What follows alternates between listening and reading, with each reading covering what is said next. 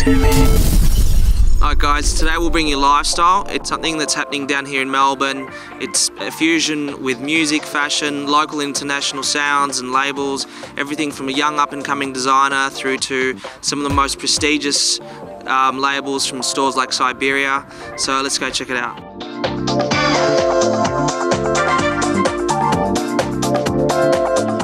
I'm Daniel Batari from Cyberia clothing store in Chapel Street and from LiveStyle, and you're watching SpeakerTV. It never mattered how hard I tried. I thought you'd never realize. We just sat down with my partner Tal. We were having a chat one day and we sort of came up with this concept and it grew, you know. So the main objective here is to get a group of good retailers, you know, say 50 people together under the one roof and just, you know, join forces and clear stock. Pretty much mainly international now. We're still doing a few local labels. That's what we do, you know. We've always done the international labels and go to Europe and the States a few times a year and buy up. It's about, you know, us going there and hunting down some good labels.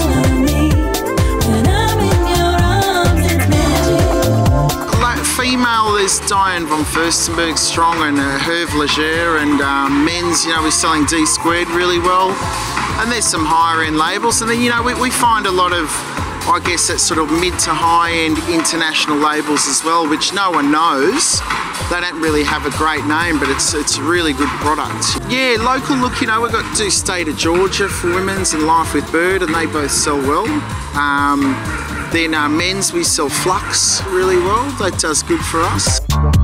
I'm hopelessly falling with no. We thought of this sort of about a year and a half ago and have been working on it until then, and then I guess the economic downturns happened. It definitely, you notice it, you know, we're on Chapel Street. You've noticed it's dropped off a lot. So in terms of street traffic around at the moment, it's a little bit quiet. Future Entertainment, who are a partner as well in LiveStyle, who are, you know, one of the best in the business in what they do, and you know, they had the music contacts and got Spencer Parker on to play last night and some good local DJs.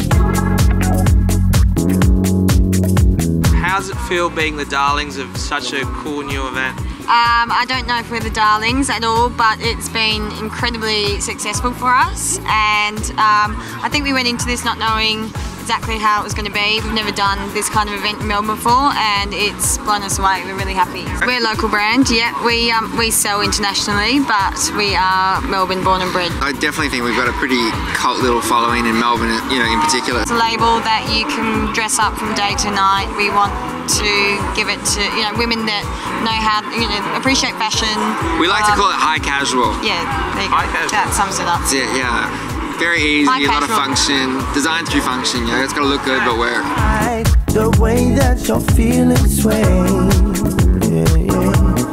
Baby, we both design. We probably go off and do our, you know, fill up a million sketchbooks, come together and put it all together, and then I studied fashion design, so I look after the product a lot more, and Bridget looks after press and styling, and we sort of come from different backgrounds, but it's sort of my design technical side and her styling photographic side that she worked on that sort of makes it all work so well. The dollar being where it's at, being a bit weaker, it's actually easier for us to make locally, which is great because having an Australian made product is really important. Got back from doing New York Fashion Week, and we shot a campaign in Paris and we launched it there, and that went really, really well. That was really good. So yeah, we're doing exciting things. We're happy. I mean, we work bloody hard, so you know, it's paying off. It's nice.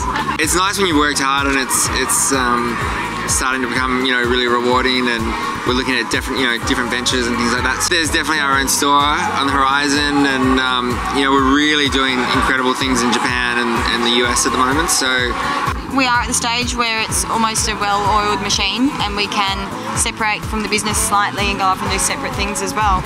I'm looking the other way. Girl, I thought I could let my feelings slide till I saw it. Two of us have been in business together for about 7 years, and when we tried to come up with the name, we spent a lot of time on, you know, a kitchen floor scribbling in notebooks, and Bird is my nickname. Okay. How to tell a story. his life with me, life with Bird. Yeah, my lucky life. Yeah, so that's So you guys partners in every true sense of the word. Pretty much. We're getting married in 2 months, so Yeah. yeah. Congratulations. Thank Thank you. This is Life with Bird on SpeakerTV.